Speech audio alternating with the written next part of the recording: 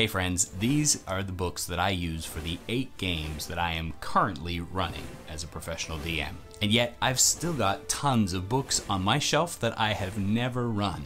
Sound familiar? Those adventures on the shelf might feel useless, but they're not, because there are hidden gems tucked away in each of them that can help us with the campaigns that we're currently running, even when you're not running that particular story. Today I'll share 7 of them, tell you some exciting news for the channel, and give you a bonus tip at the end that includes a downloadable resource to improve your wilderness encounters 1d100 at a time.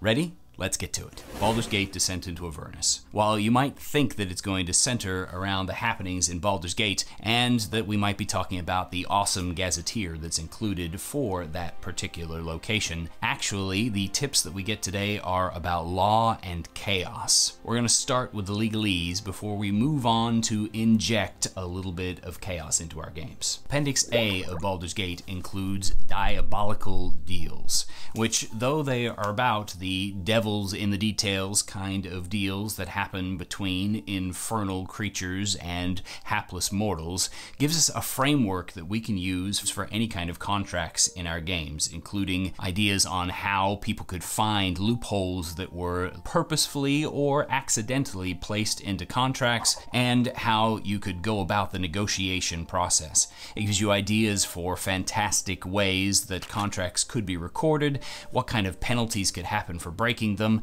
and it serves as an awesome framework not just for devil's deals, but also for deals with other planar entities. There could be deals with Jinn or warlock patrons or deities that are taking place actively in our campaigns or in the backstories of our characters that could have consequences for how they are able to portray their characters. It could be a major quest to try and fulfill the clause that allows them to get out of a contract, and these diabolical deals come with all sorts of suggestions on how much you should be able to give depending upon the power level relatively of the creatures involved, and that allows you to transfer it from the devilish deals that it's set up to pretty much any kind of contract that you can imagine. This could even be set up as an adventuring contract by some kind of adventuring guild that was sending you out on different missions and thus had consequences for failure, or just as a way to magically enforce the contract for those that are on the receiving end of the bounty. Utilizing these deals in ways other than just as a devil's temptation gives you a lot of opportunities to present different things at the table from this one little Appendix A. Some of these creatures are masters of deception, and so it pays for your adventurers to be careful so that they don't end up with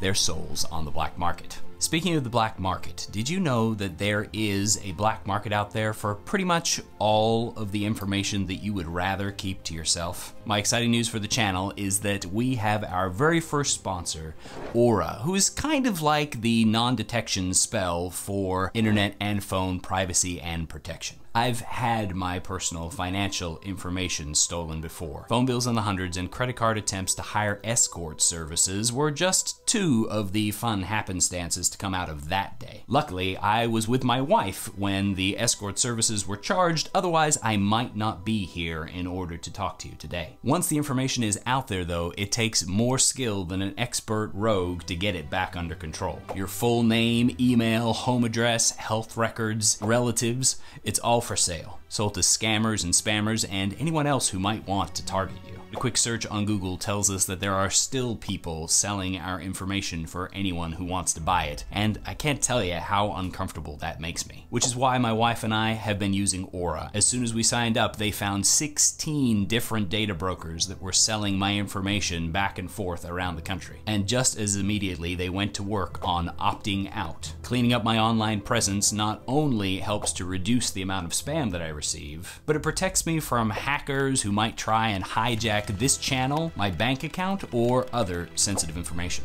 We had Aura set up in no time, since you don't have to download a bunch of different apps, and though it is true that we already had some services protecting one or another different portion of our identity, casting Arcane Lock on the front door doesn't really help you all that much if you leave the back door to the dungeon wide open for adventurers to plunder. With Aura, we take care of things like antivirus, VPNs, password management, parental controls, identity theft, insurance, or other services. And they send us a weekly email letting us know what they're doing to protect us from danger that might be out there. My family values their privacy, and I'm sure that yours does too. If you're looking to cast non-detection on your private information, you can go to aura.com/DMTimothy and get a 2-week free trial. Give it a try, and I'm sure you'll want that temporary non-detection to become a permanent Aura. But while Aura is keeping your data safe and orderly, there's still that injection of chaos we were going to talk about. On page 78 of the Baldur's Gate Descent into Avernus book, there's a neat little table with some simple rules that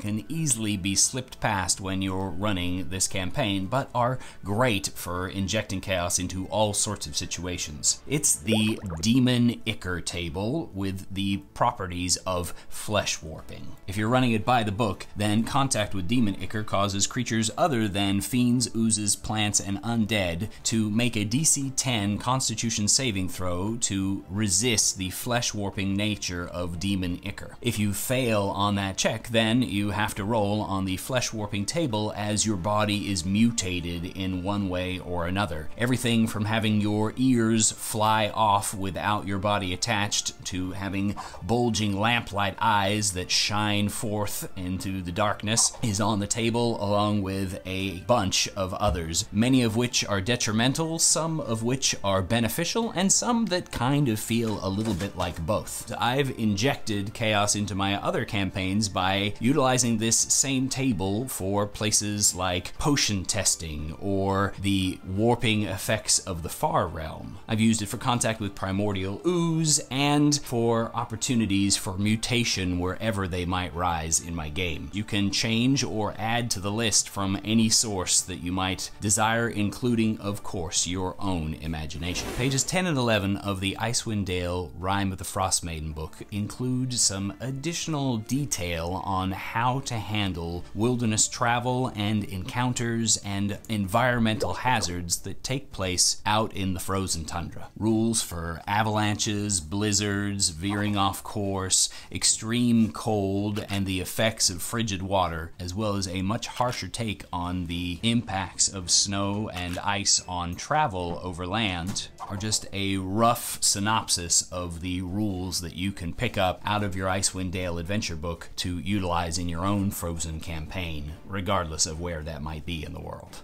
One unfortunate lack in Icewind Dale was a more structured means of figuring out your travel distances and your location. But to be honest, it's Tomb of Annihilation that's going to give us the masterclass on that. We'll talk about that in a little bit, but first up, let's bring the world to life with some much needed flavor from Curse of Strahd. Page 7 of Curse of Strahd includes the Marks of Horror, which might seem like something that you would only ever use if you're running a Ravenloft or horror-themed campaign, but in actuality includes some excellent advice on the narration of your world and the foreshadowing of threats and dangers that are to come that you can use in pretty much any campaign, and that is lacking from teachings that are included in the Dungeon Master's Guide or pretty much anywhere else. Though this is probably one of the hardest pages to potentially twist to be usable in your own campaign, I think it might be one of the most valuable. By taking a close look at this and learning about personification, foreshadowing, about the use of age, light, detail, or humor and the unknown in order to enhance your gameplay, you can find ways by twisting these and adjusting the items to match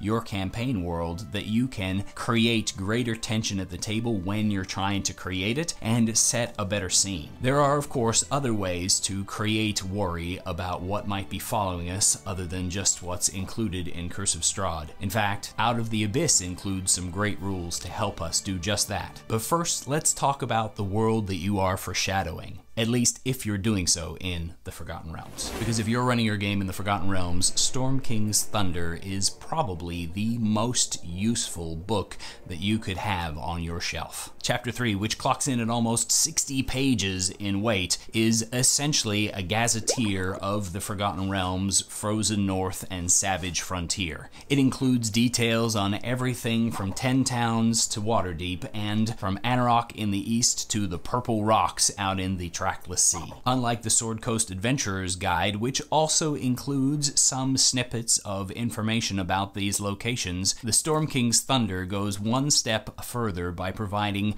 quest hooks and pieces of information that tie the world together and give you an easy means of looking for information about those locations. By taking a quick peek at where your adventurers are about to be and then creating rumors from the locations that are nearest on the provided map, you can simply and easily tie your world together into something that feels real and valuable and alive. Though the adventure hooks that are in here are largely designed around the Storm King's Thunder story of giants in upheaval, you can easily change that to another theme while still keeping the basics intact. The biggest advantage that we have of running games in the Forgotten Realms is the vast amount of lore and history that has already taken place, but the biggest detriment is that putting that into a bite-sized package that we can then deliver to our players becomes a challenge of time and the amount of information we have to pull from. The third chapter in here does the trick for us of pulling that information together, and a quick Google search and an entry on Fandom can provide additional details to flesh out those things that your players show interest in without you having to do all of the research up front. With the Storm King's Thunder and the Sword Coast Adventurer's Guide in hand, you pretty much can't go wrong if you are playing in the less forgotten portion of the Forgotten Realms. If you're looking to provide some form of hunt in your campaign, perhaps your players being hunted or your players hunting someone, then Out of the Abyss, page 24, has some great rules that can be a real addition to your campaign. Unlike the rules presented in the Player's Handbook or the Dungeon Master's Guide, these aren't strictly a matter of comparing speeds against one another and occasionally rolling a survival check, but instead are a more in-depth set of rules on how you can track a pursuit level to where you can ingeniously and easily describe whether or not somebody is getting closer or further away based on the kind of things that are happening in your adventurer's day. If they're traveling faster, then they gather more distance, but perhaps leave easier tracks to follow. If they're traveling slower, then you're going to catch up on them, though they are able to navigate more easily. By having these little comparisons and working on this, you can create a tense tracking encounter where your players are trying to escape from a more powerful foe, and it gives you an easy framework to use for any kind of encounter that might run in this kind of fashion. Page 31 is kind of just a bonus point in this, in that it gives you some advice on how to quickly summarize travel. It gives you the option of leaning into collaborative storytelling if that's the kind of thing you enjoy at your table and that your players enjoy, by allowing you to offer some narrative control to your players as to what kind of things have happened over the course of several days while you're summarizing travel. It essentially allows you to utilize fireside encounters that aren't necessarily actually fireside, and if you've got NPCs along for the ride, it gives you some advice on how to include them in that discussion. Tomb of Annihilation is the source of both our 7th tool and our bonus. Despite the DMG's advice on how to map using hexes, it includes pretty much no direct advice on how to actually run those hexes in a way that is satisfying for your players. Meanwhile, the Tomb of Annihilation includes just that. On page 37, where the expedition begins, it gives you discrete and implicit advice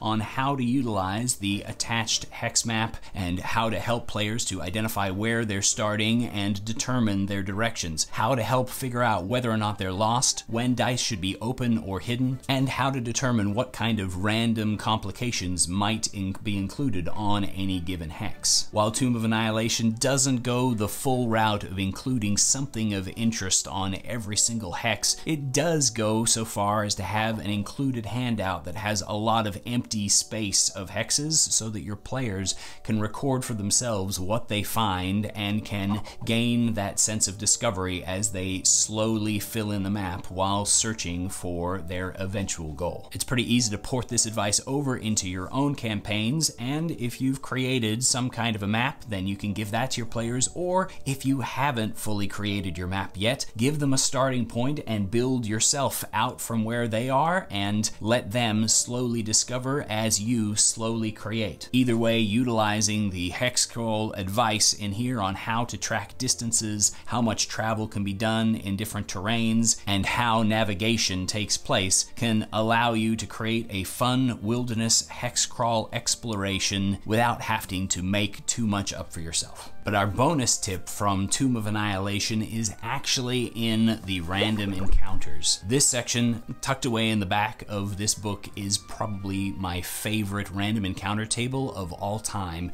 simply because of just how detailed it is and how easily it's able to be slotted into any campaign in order to create something of great interest. It will take you a little bit of time to create a full list of this many ideas as to the kinds of encounters that can be encountered in your terrain, but having a different D100 list for all the different kinds of terrain that could be found in your fantasy world creates an awesome opportunity for you to outsource your randomization of what might be present to a handy table. And so I've created a quick template for you to be able to fill out that has all of the percentile chances for different things being created, including in no danger, low danger, or high danger areas, so that you can slot them into your campaign, whether you're running Forgotten Realms, Eberron, or a homebrew world of your own. This doesn't have to be defined by a jungle and can be taken anywhere that it might be useful to you. Hopefully it'll be something that you'll find valuable at your table. You can go ahead and pick up your encounter table by clicking on this link up here. Thanks so much for watching,